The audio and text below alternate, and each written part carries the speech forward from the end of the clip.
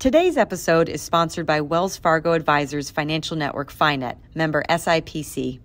FiNet is focused on helping independent advisors support their clients and reach their goals with unique, ever-evolving solutions and resources from one of the nation's largest financial institutions. Learn how you can get more with FiNet at wfa.com/independent. That's wfa.com/independent. Welcome to the WealthStack podcast. I'm your host, Shannon Rosic, the director of WealthStack Content Solutions. In this episode, I'm joined by Dr. Ross Riskin, founder and chief creative at visiWealth. Today's topic, the power of using visuals to simplify complex topics to stimulate meaningful conversations with clients. Ross, thank you so much for coming on the podcast.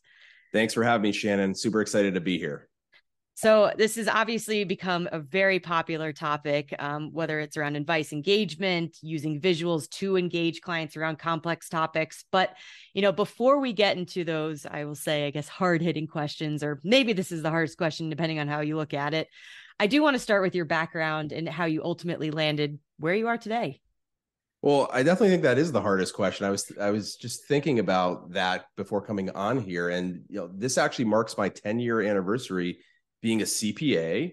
And it's actually 10 years since I gave my first presentation actually at an event. I remember it was 10 years ago. I presented at a conference for new directors, partners, and principals at Deloitte in Henderson, Nevada. And so I had time to kind of really reflect on that. And I've had a great journey, although it's been a short and quick one. I started out as a CPA at Deloitte, got my master's in taxation, and then quickly moved my way into academia. So back in 2015, I took on a role being a professor of accounting and finance at a small private liberal arts college here in Connecticut. And I started the first baccalaureate CFP program there, did a lot of stuff with the AICPA, got involved there.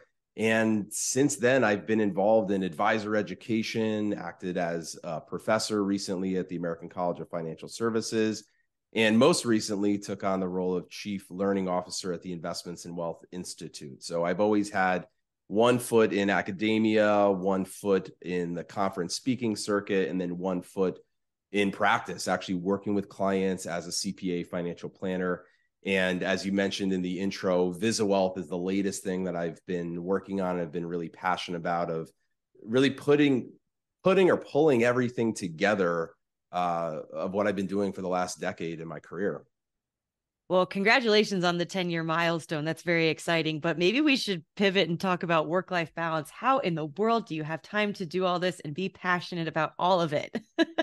That is a great question, one I am still trying to figure out. I've either lied to myself or convinced myself that I'm able to do it because there's so much synergy in what I do. I mean, I've been getting that question for probably the past 7 or 8 years of, how are you doing this? How are you working in a CPA practice and running an RIA firm and teaching as a full-time faculty member with a 4.4 load? And I've convinced myself it's because I'm teaching what I do with clients, right? It's, hey, if I'm doing a tax planning projection with a client, I'm then going at night and teaching up-and-coming advisors, up-and-coming accountants and CPAs how to do that with clients. So I think that's been a way that I've been able to manage doing so many things, is because there's just so many similarities, so many synergies, kind of that, write once and then just publish out as many times as possible, different outlets, different distribution channels. I'm just doing it in a way that's a little more unique or a way that's not really popular that other people do it. And it's probably for good reason. It's not necessarily something to be modeled after. Well, as long as you're getting at least a couple hours sleep a night, right? I am. And it's very funny because I'm still getting sleep. My wife and I, we have a 16-month-old daughter, and she is a great sleeper. And I can't tell anybody that I know that has young children, because then they really won't talk to me or talk to us. But yeah, sleep is essential. I'll just say that. Well, you're doing it all. Very impressive. But, before we dive into our first segment, obviously visiWealth has been categorized by the Michael Kitces FinTech Map as an advice engagement firm. So just to really set the stage, what does advice engagement mean to you, and why is it important in wealth management? It is a category that's obviously exploded as of late. Yeah, great question. I mean, for me, advice engagement, it's really synonymous with learner engagement. right? And we have the research, we have the data, we have the studies to know that engagement in a classroom is tied to better learner performance, higher learner confidence levels, and increased student satisfaction. So it's almost logical that if we focus on engagement with clients and prospects, that we as planners, as wealth management professionals, can really deliver planning experiences that are deemed to be valuable, understandable, and maybe most importantly, enjoyable for clients, right? That's like one thing we don't always talk about is a lot of people dread going and talking with an advisor or dread talking about money or dread talking to their CPA.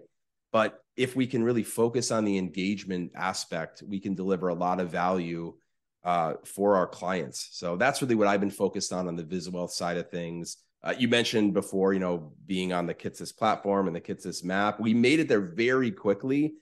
But as I alluded to before, it's something I've been working on for a decade. It's just stuff I've been doing both in the classroom with traditional students, talking at top conferences, working with clients. The one thing that's really resonated with everyone is really this concept around the use of visuals in a creative and really engaging manner.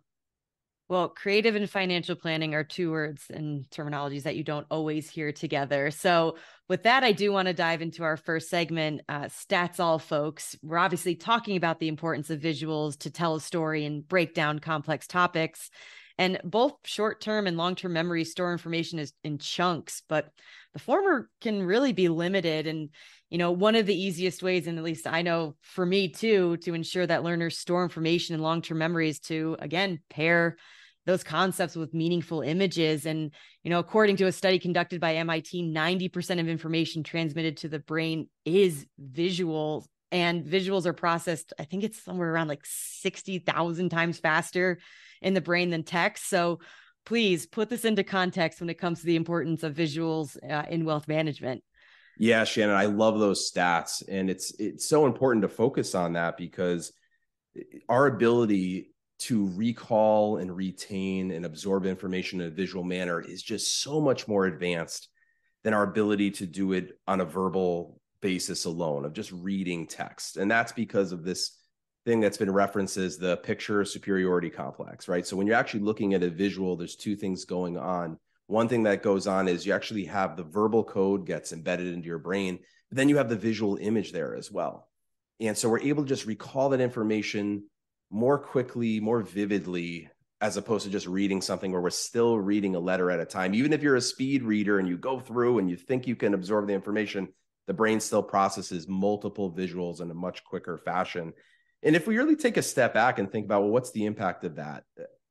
Big picture, what are we doing as advisors, as wealth management professionals? We are really focused on helping individuals make smarter, better financial decisions, or we're trying to gain the trust of those individuals to allow us to do that for them.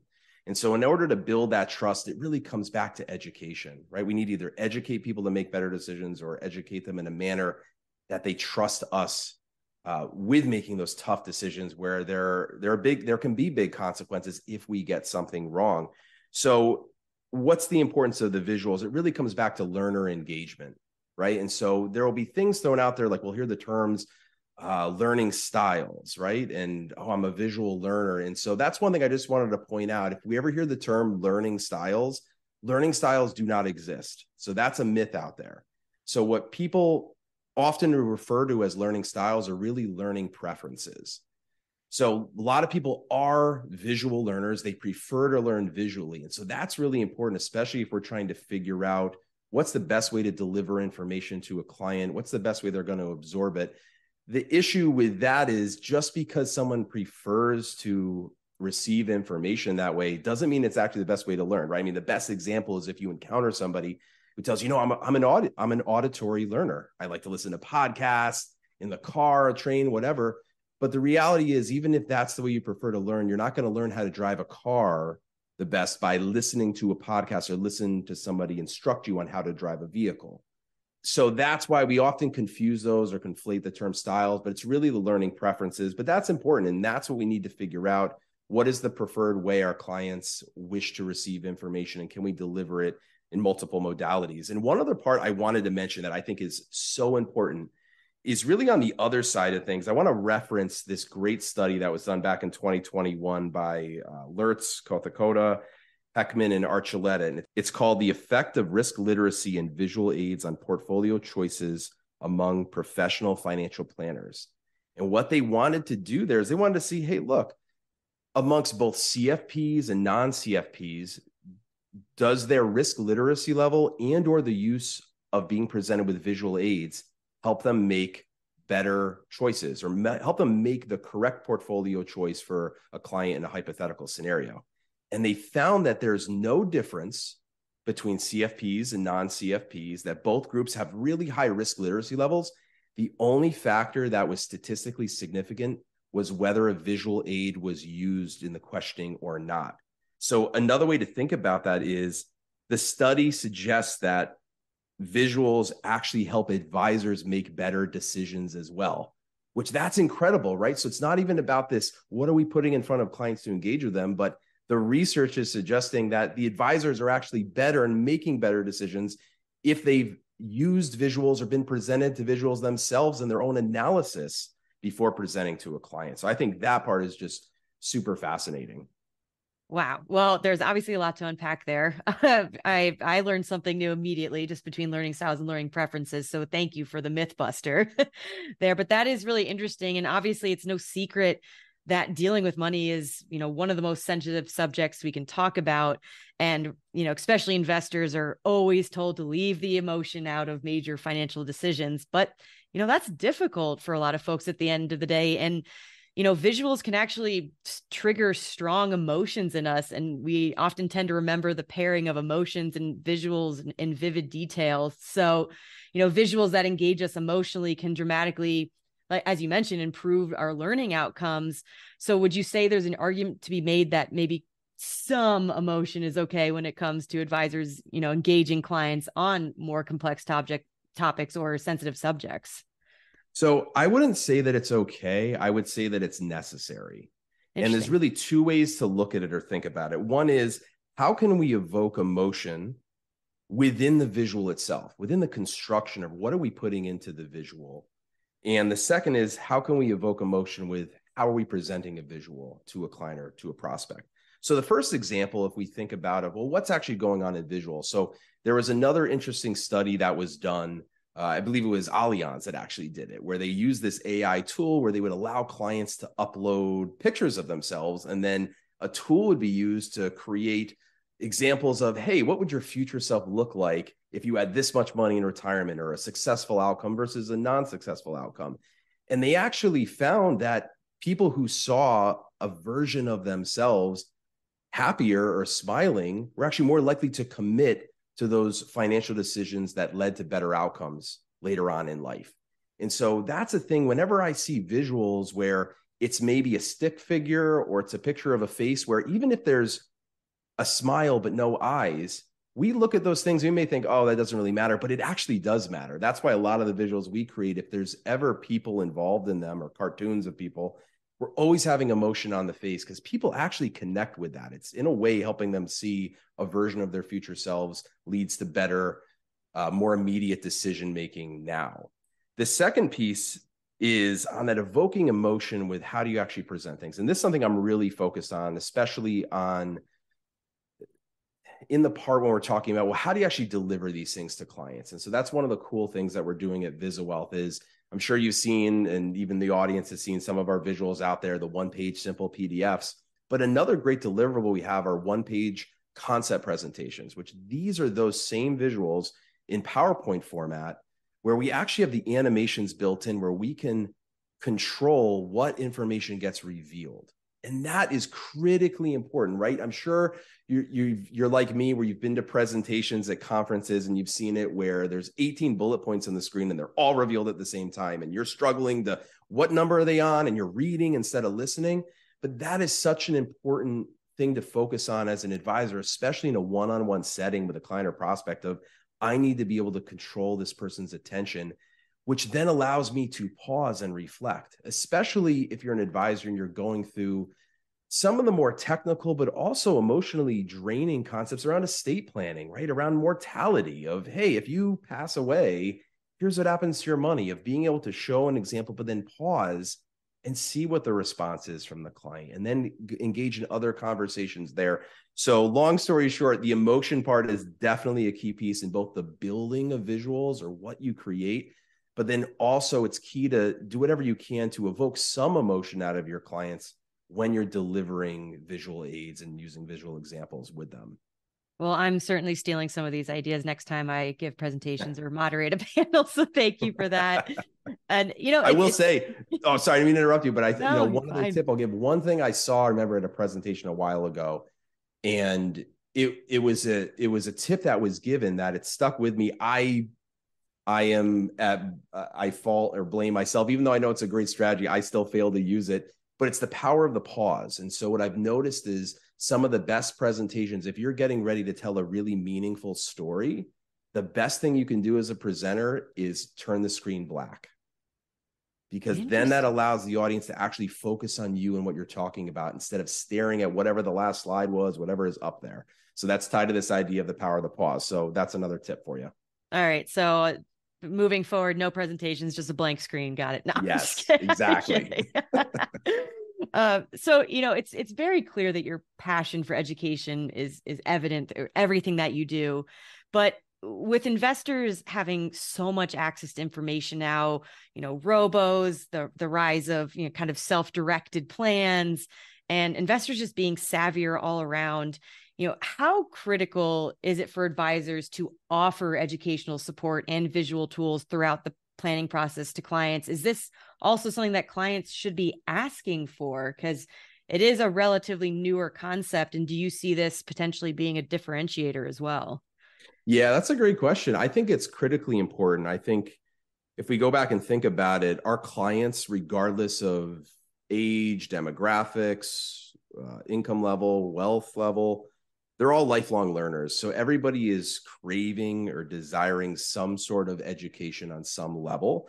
And to your point, right, we have better access to more information than we ever have, while at the same time our attention spans are shorter. It's tough to differentiate what's accurate and what's inaccurate. And a lot of information is being fed to us that appears to be inaccurate, but there's also no accountability tied back to it, right? Of, hey, if I listen to that and it's wrong, is that a person who told me that I know and I can not follow them or not engage them again, or can I report them? So there's all those things going on, which is why it's really important for advisors to really focus on the educational aspect, because next gen clients in particular and younger clients are craving that, right? They are the ones who are on YouTube all the time of looking at DIY things and tutorial videos and how do I do this and how do I life hack certain things. So they're already expecting that and they're getting information delivered to them. So if you can pair that, or if you can deliver that as an advisor who is, competent and you're credentialed, like it's a win-win, and it's going to become really table stakes that you do as an advisor. It's also another example of how you can deliver content on a one-to-many approach, right? So listeners may be familiar with the Kitsis service model, discussions around that of, hey, it's easier to show value if you really break out what you're delivering. And maybe every quarter you're doing an educational event where it's one presentation, but you get to deliver it to your entire client base. So I think it is extremely, it's extremely important to really focus on that. And, if I could say, like, you mentioned with tools and robos, and I think it's something where, tools and technology really should be used to help make us more efficient and make us think smarter, not distract us and make us think less. And I think that's really the differentiator here is every day, every hour, there's something new coming out about some generative AI bot or something else. But I also can't help but wonder the amount of people that you're so distracted by that, of like, you're waiting for the next thing to come out, that you're not even doing the job or task in front of you. And I think tech should not be seen as the deliverable. The real deliverable is you, the advisor. It's the human element. And I think that is kind of the good thing. And that is what's going to end up being the differentiator. Is not going to be who has this tech suite or who's using this tool. Everyone's going to be using a lot of the same stuff. I mean, in another vein, I'll tell you, in the next 3 to 5 years, I'd say everyone's website is going to look the same. Oh, yeah. There's going to be virtually no differences in anyone's website. So it's all going to come back to you as an individual, you as a person. So I think that is, we need to use technology to help us get better and think more and be more agile. And then I think it's, something also to keep in mind is, if there's this idea of, well, do we rely too much on technology? Like to some degree we do, right? Like we all rely on that. No one, my father even still asks me, he's like, oh, when you're coming to the house, turn on this street. I'm like, I have no idea what street you're talking about, even though I drove that for, 20 years growing up. So we're all so reliant on those things, but I think we have to guard against that and be careful of not being over reliant. We really need to focus on being self-reliant, right? Of being prepared if a system breaks down, if a technology doesn't work, do you at least know what questions to ask? How do you fix it? How do you still deliver the same great service that your clients expect from you? So just some thoughts there. No, I completely agree. And I go back to your first comment around this question around attention spans. And I forget which study it was, but we have less of an attention span than of a goldfish, which is like 8.8 seconds. Humans are 7.4 seconds. Not sure what that says about the state of humanity, but kind of going back to your point of technology being the enabler to deliver this and ultimately, help advisors differentiate to capture, those moments with clients, knowing that because I like to use the jelly donut analogy. It just feels like our brains are constantly just kind of being like pumped full of jelly because of all the information available out there. It's insane. So, if advisors can utilize things like visuals to capture that moment in time, with their clients, that's huge. What a big differentiator, and how memorable for the client to say, gosh, I never really considered this, but the way they're able to break this down for me and explain it in layman's terms is going to go such a long way. And it kind of goes back to this overarching theme in our industry of democratization, right? Of advice. So it is encouraging to see that things like this have really come to fruition in the last few years. Yeah, no, you're so right. And a lot of the focus turns to the personalization aspect as well. And that's really something that, one of my ultimate goals is I want financial professionals to become more education focused. Like they really are educators. They are educators, teachers, private tutors, whatever you want to classify it as. They're in such a good position to do that. And we know the best educators are able to deliver those personalized experiences. But the advisor has a major advantage, because if I take a step back and I put myself back a couple of years ago into a graduate school classroom, I walk into the classroom and I'm teaching some people who just graduated undergrad that they're doing their 5th year in accounting. And then I have adult learners who are coming back, they're working, they have families who are supporting them coming back part-time, all over the spectrum as far as where people's knowledge bases are, their performance level, how they learn best. But the best teachers are able to walk into that environment and identify, hey, here's the 70% of the class that I know I need to present them this way because it keeps them on track. Then I can spend 15% with the people who need that extra attention, extra examples to go through. And then I have the 15% that have been done for 30 minutes and they're bored of how do I provide them with extended learning opportunities, right? So like that is what is going through the mind of an educator and teacher every single day they go into the classroom. And as an advisor, you're one-on-one with one client. So you need to be focused on picking up on those cues to really understand their learning preferences and what resonates them and what doesn't, and what emotions are they displaying to you, because you're having that benefit of a one-on-one relationship that should enable you to provide just an incredible, personalized, tailored experience for clients. And I've heard you mention the 3 C's that advisors should really focus on for success in the future. And for those that don't know, what are they? Great. Well, I had to talk about this because I listened to your podcast the other day with Adam, and he mentioned, what is it, the 6 L's? Yep. He had, right? So I obviously not going to go more than 6. So I'm going the opposite way with numbers. But no, the 3 C's are, in order to be successful for the future, you need to be able to do these 3 things. The first is demonstrate comprehension. This is why advisors need to be focused on advanced degrees, designations, continuing education, because you need to comprehend what you're talking about before you can go talk to clients and prospects about it, right? Comprehension is key. The second piece is you need to be able to operationalize your curation process.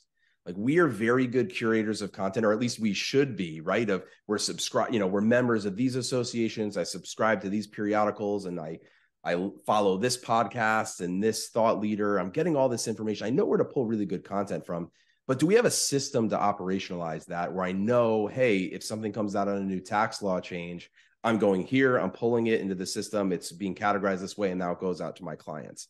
Now, one of the problems with that is even if we have good curation systems in place, it either requires us going out to external resources, which you don't have a consistency factor there, right? Maybe you pull this great visual from visiWealth, and then you pull something else from the JP Morgan Advisor's Guide to the Market, which is great, but you're not delivering a consistent experience. Or if you want to build everything in-house, that's just costly and time consuming to actually do that. So we still need to have that curation system in place. And then the final one is really being able to deliver on the communication side of things. So I love the show Mad Men. And, one of the most famous quotes by Don Draper, he says, if you don't like what's being said, change the conversation. And I would argue that if people don't understand what's being said, there is no conversation, because you cannot be an effective receiver of knowledge without comprehension, without understanding. And you can't be an effective giver of knowledge if you don't know where people are at. So those are those three things of the focus on comprehension, focus of curation, and focus on communication are really three things that are going to allow advisors to be very successful, stand out from the crowd, and always be thinking about things and be better prepared for changing environments, which, as you could see, it's changing not even every day, every hour something is changing. So you just need to equip yourself to be ready to handle the change.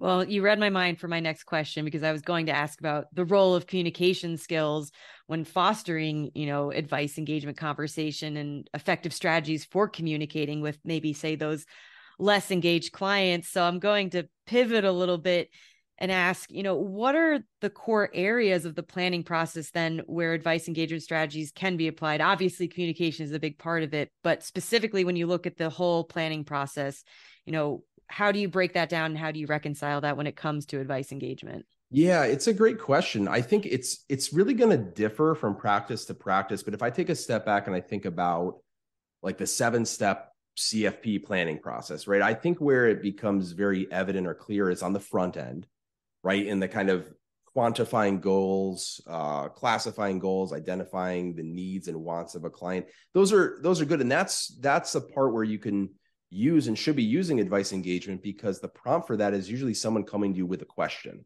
right? It's somebody coming to you saying, I have a kid and they're going to be going to college next year. I don't know how we're going to pay for this, right? Like that is usually one of the questions that comes up early. So there's moments to deliver advice in an engaging manner up front. And so I think at least what we're doing at visiWealth with kind of what we're building on the visual side of things, we found most success in conversations with existing clients, but in also being able to answer questions for prospects.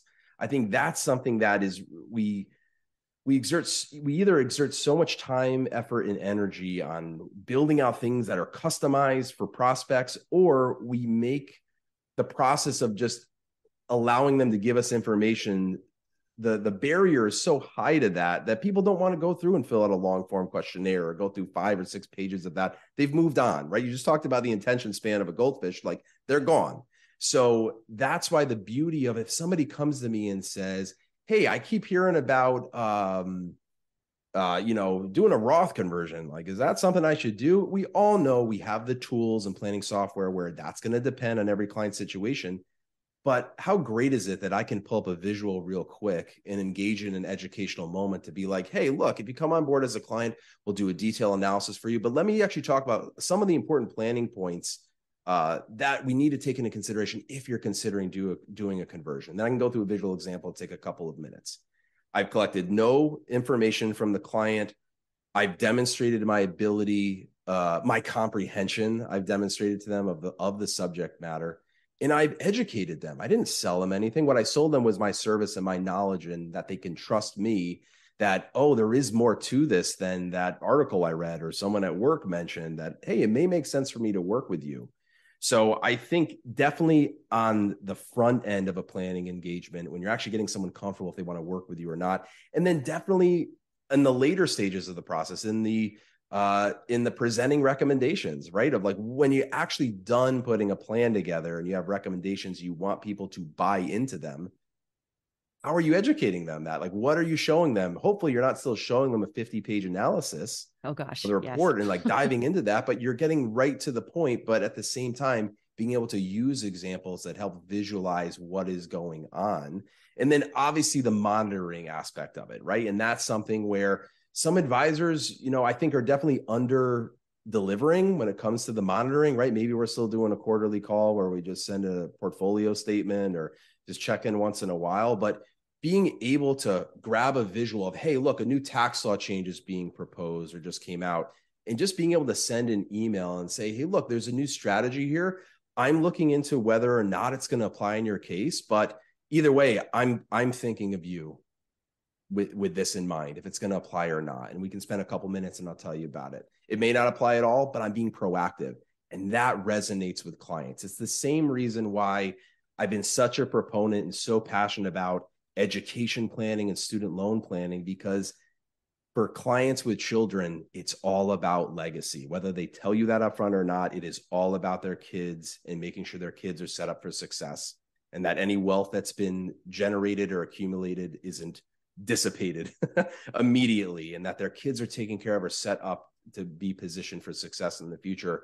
Which is why when you call a client and say, hey, something's happening with 529 plans or student loans or something happening, even if it doesn't apply to their case, what they are hearing is, wow, my advisor's calling me asking about my son or daughter. That's what they're hearing. And that's what's resonating and sticking with people. So I will say every practice is a little different, but we definitely see the use of advice engagement earlier on in the process, then when presenting recommendations to clients, and then the ongoing monitoring. There's so many different opportunities. I mean, one other example I'll give with that is if we just think about even outside of the planning process and the planning engagement, clients are receiving a tax return, right? Usually they're getting a 1040 that they're scared. They probably don't even look at it. They're scared.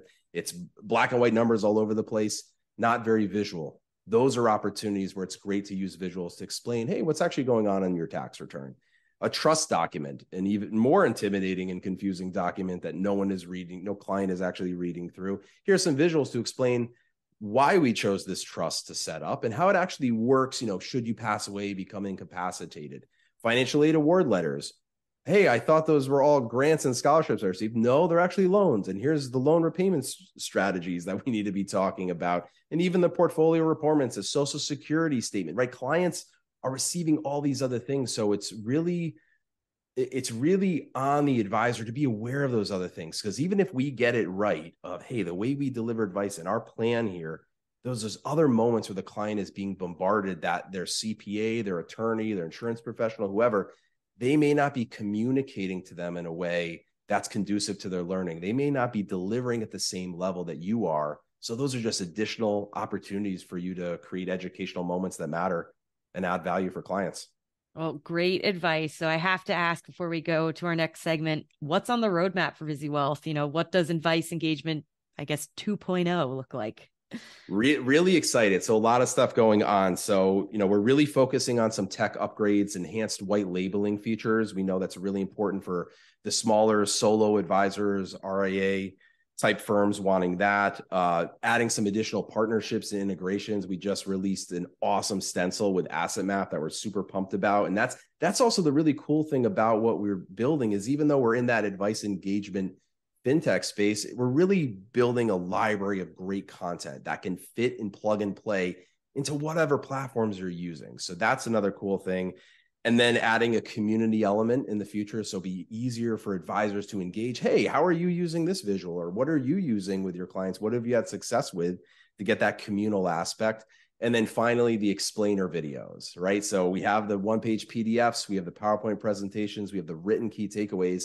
And so to wrap everything up from a multimodal perspective are going to be those, 3 to 7 minute videos of me and other subject matter experts, not only explaining what is going on in these visuals, but taking the time to provide tips and suggestions of, hey, if you're going to present a visual about a charitable remainder trust to a client, here's how you should do it. You should go through this and then pause and then prompt this question. So it's a combination of that advisor education and also practice management all in one. So we're super excited. And that's all coming up kind of in the next, couple months, definitely through the remainder of 2023.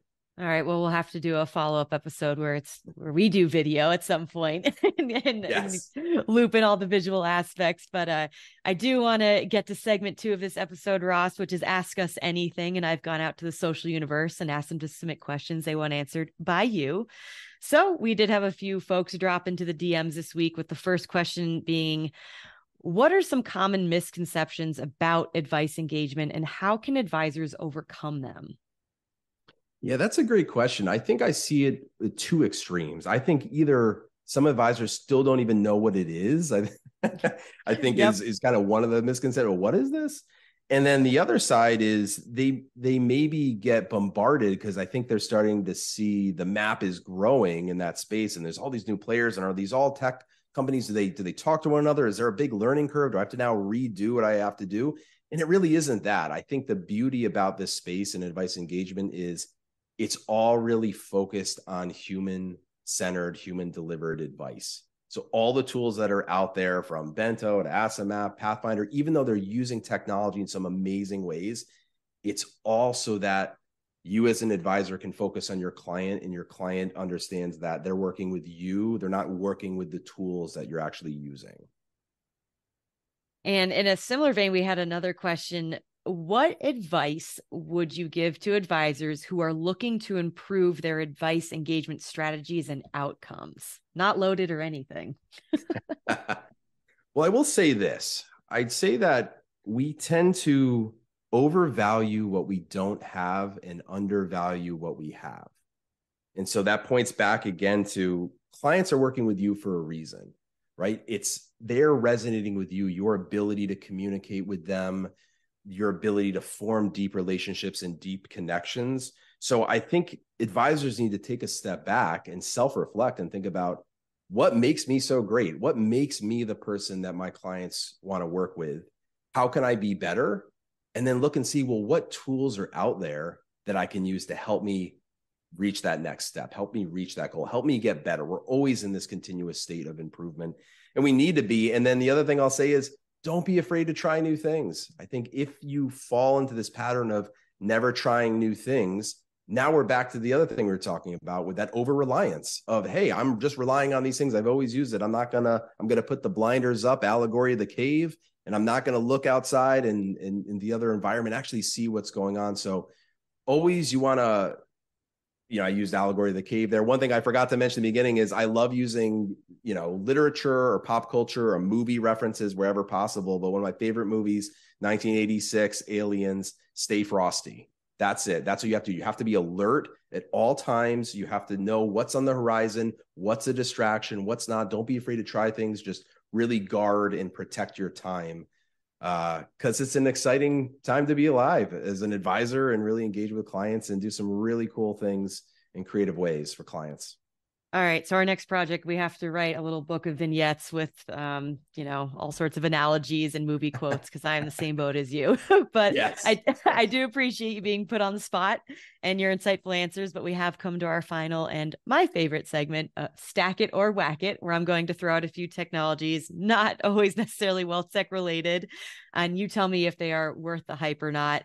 And so I know you being an educator and you're on top of trends constantly that are happening within our industry. I have to ask about direct indexing. It's been in the headlines for years now, and it's kind of its current state and where we are now with it, and investor demand for it. Stack it or whack it? I'm going to say whack it. And then I also forgot to ask, I'm not providing any rationale for any of my responses in this part. Whack it. I respect that. All right, fair enough. And so number 2, not necessarily a technology, but I had to loop this in since we're both from Connecticut, and now that I live in Denver, I miss pizza, bagels, and bodegas. So Frank Pepe's in Fairfield, if you've been, I hope you have. If stack it or whack it in terms of pizza. Okay. Pete, I'm gonna get a lot of flack for this one. I'm gonna say stack it. Okay. I like it, but the purists do not. So if you are from Connecticut and you've had the New Haven Pepe's Pizza, you'll probably never talk to me again. But if you have never been to Connecticut and you go there, it's still better than anything else you've had outside of the state. I will say that. All right. I think that's a fair rationale right there. Well, fun way to wrap up, Ross. It's been a pleasure speaking with you. Feel free to tell listeners where they can find out more about how to connect with you and what's happening at visiWealth. Sure. Well, people can follow me on LinkedIn. That's where I'm most active in the social channels. They can also check out visiwealth.org. That's VISI wealth.org. Or they can even go to my own site, rossriskin.com. Check out what else I'm doing with the Investments and Wealth Institute, the AICCFC, where I'm speaking at other conferences coming up, and happy to engage on LinkedIn, and shoot me an email if you have questions. Awesome. Well, appreciate your time, and be sure to like and subscribe to the WealthStack podcast on all major podcasting platforms, and follow all things WealthStack on wealthmanagement.com, LinkedIn, and Twitter. Thank you all for tuning in today. Today's episode is sponsored by Wells Fargo Advisors Financial Network FiNet, member SIPC. FiNet is focused on helping independent advisors support their clients and reach their goals with unique, ever-evolving solutions and resources from one of the nation's largest financial institutions. Learn how you can get more with FiNet at wfa.com/independent. That's wfa.com/independent.